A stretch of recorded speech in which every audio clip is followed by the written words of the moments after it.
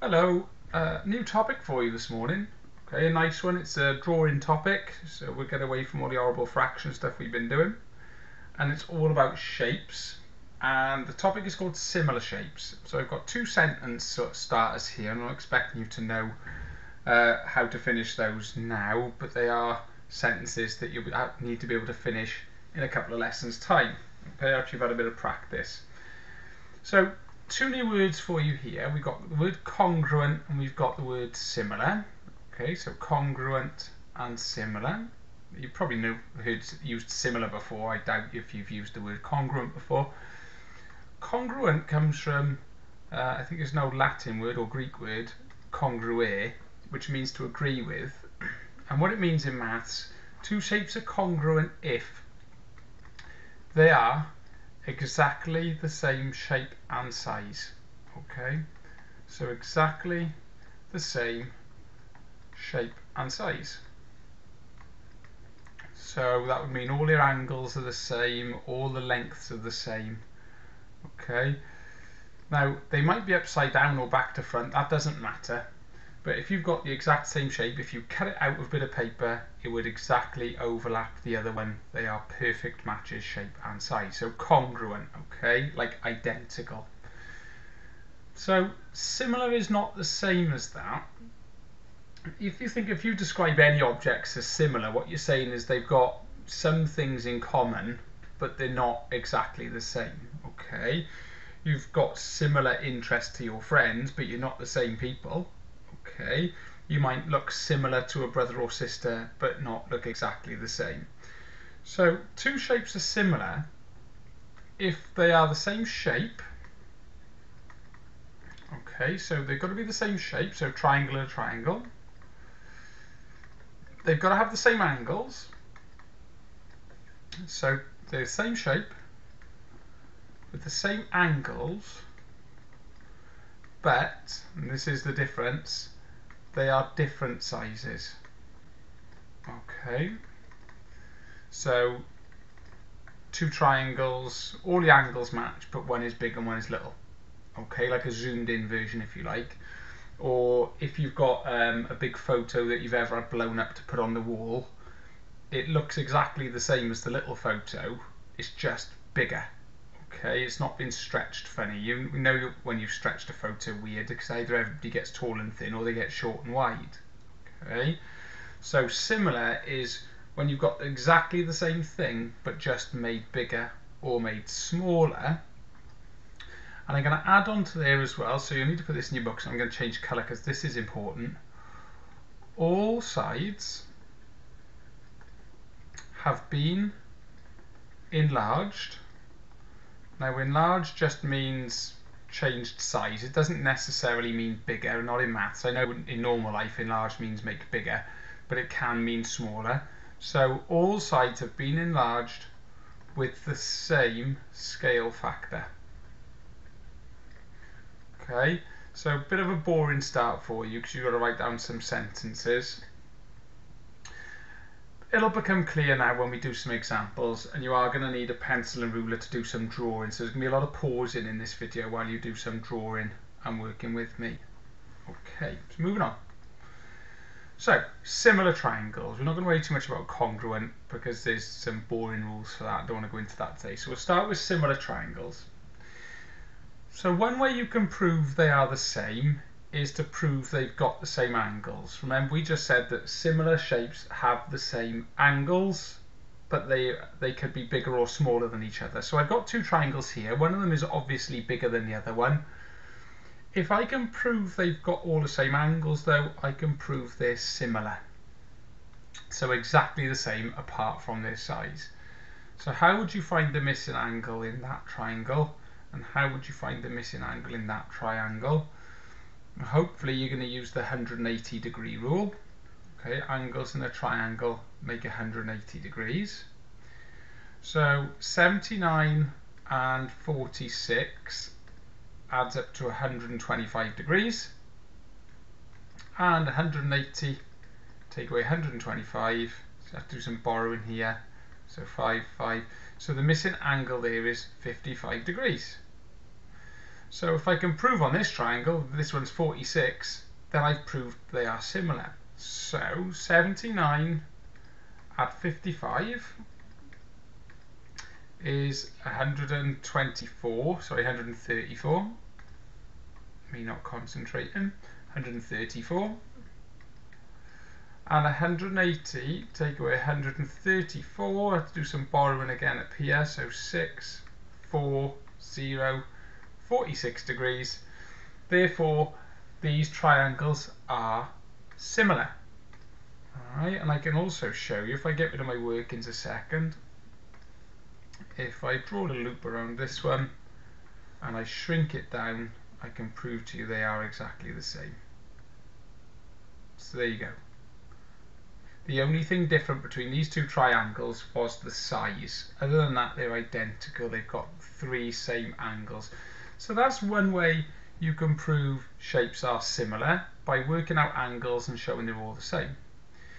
Another way of doing it, and if you can draw these for me as well, is to prove that the same scale factor was used to enlarge all of the sides. So first of all, we need to go through what a scale factor is. When you enlarge a shape, you don't add centimetres on to make them longer, and you don't take away centimetres to make them smaller. You're only allowed to multiply and divide. So if you're making a shape bigger, you multiply. If you make the shape smaller, you divide. But this is the really important bit. You've got to multiply or divide by the same number for all sides of the shape. And that number that you're multiplying or dividing by is what we call the scale factor. So looking at these two triangles, can you work out what I multiplied by to turn the little one into the big one? And the trick here is to find what's called corresponding sides, so matching sides.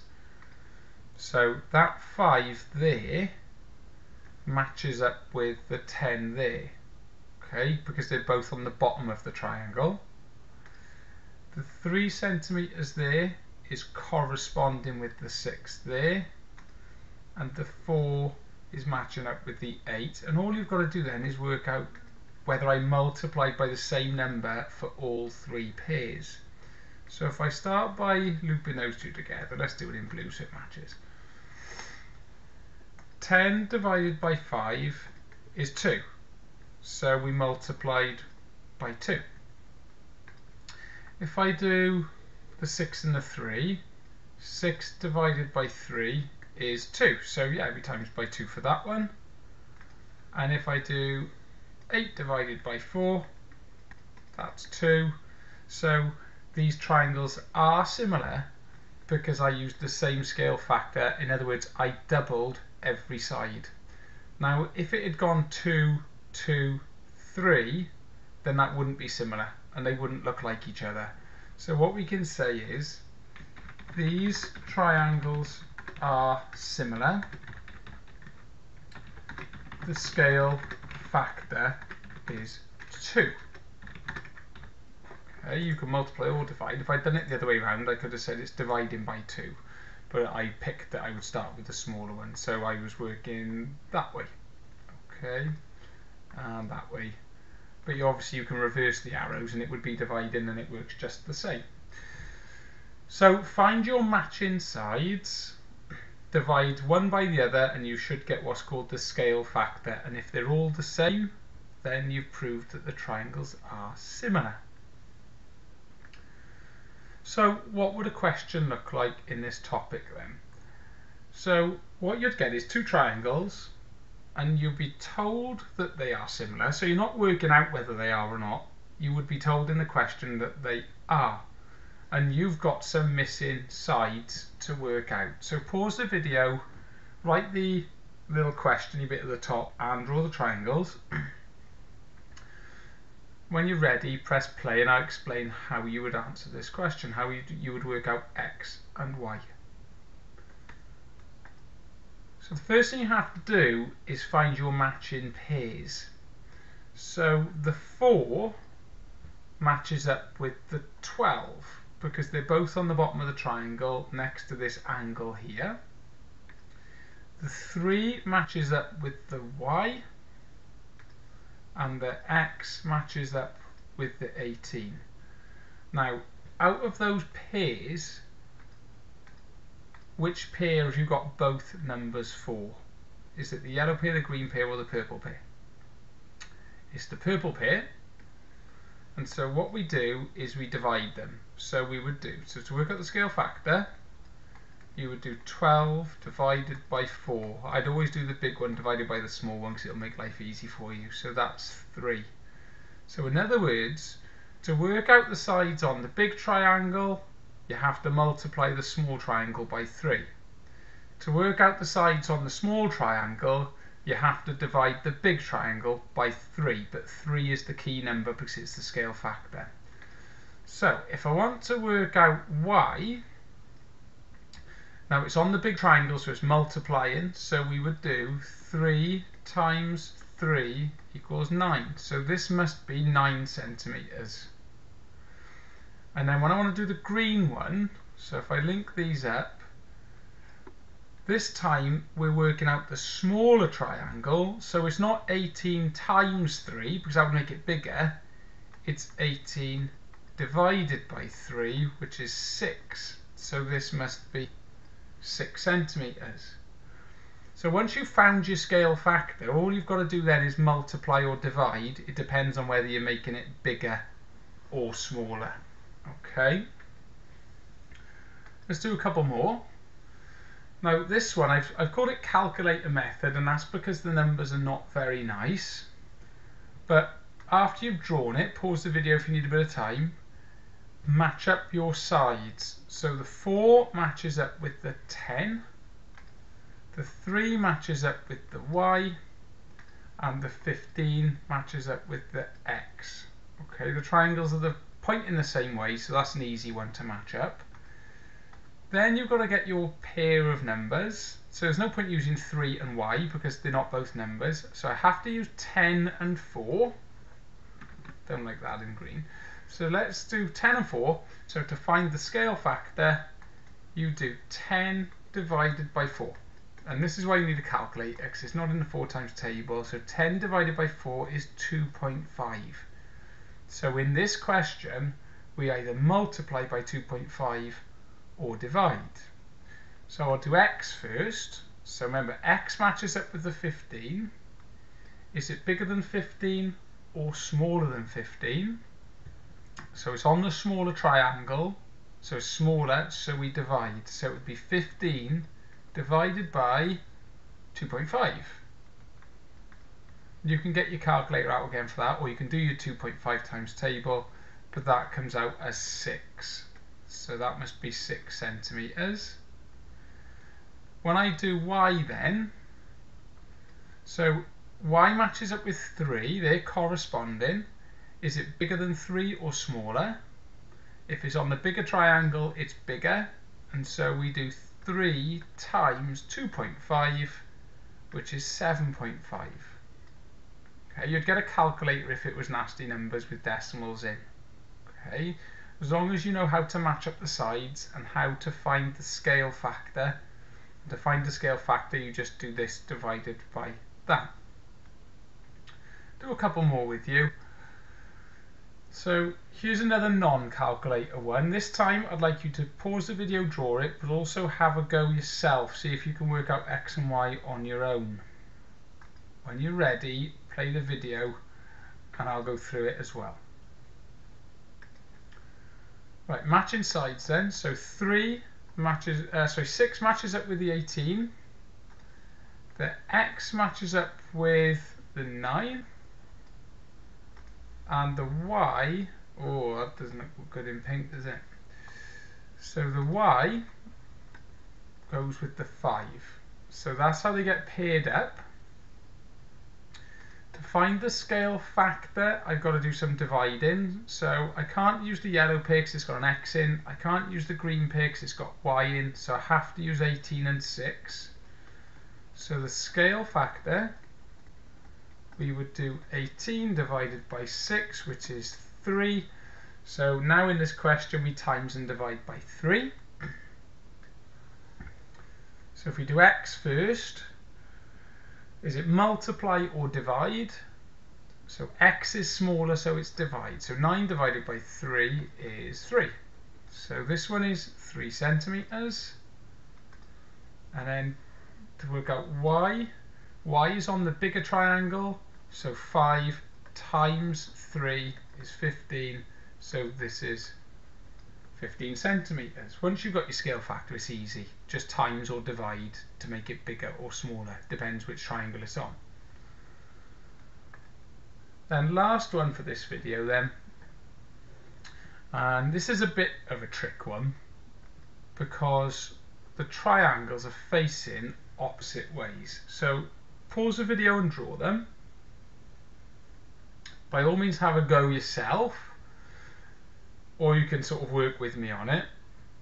But they're definitely facing the wrong way, because if you look at the angle markers, on this one the single angle is on the left, and on this one the single arrow is on the right. So this one's sort of pointing left and this one's pointing right, so they're opposite ways around. Now what difference does that make? So the 10, that matches up with the x. Okay, and the easiest way to explain that is that 10 is between the single and the double, and x is between the single and the double. Okay. 6 centimeters, that's next to the double angle, and on the other triangle the 3 is next to the double. So 6 and 3 are matching. This is because the triangles are facing opposite directions to each other. Now that must mean then that y, and y is next to the single angle, matches up with the 4.5, which is also next to the single angle. So you have to be really careful when the triangles are the wrong way round to match up the correct sides with each other. Now it's the same as all the other questions. So to find the scale factor, I need a pair of numbers. So the pair of numbers is 6 and 3. So 6 divided by 3 is 2. So there's our scale factor. If we do x first, if it's bigger we times, if it's smaller we divide. X is definitely smaller than 10, so 10 divided by 2 is 5, so 5 centimeters. And then we work out y. Y is on the bigger triangle, so we've got 4.5. Are you going to multiply or divide? If y is bigger, you're going to have to multiply, so y is 9 centimeters. Okay, so in this video then, what have we discussed? Congruent is when they're identical shape and size. Similar is when they're the same shape but different sizes. Then I showed you that you can prove they're similar if they've got the same angles, or you can prove they're similar if you work out all of the scale factors and they're the same. And then I showed you that if you know the scale factor, you can multiply or divide to work out missing sides on the triangles.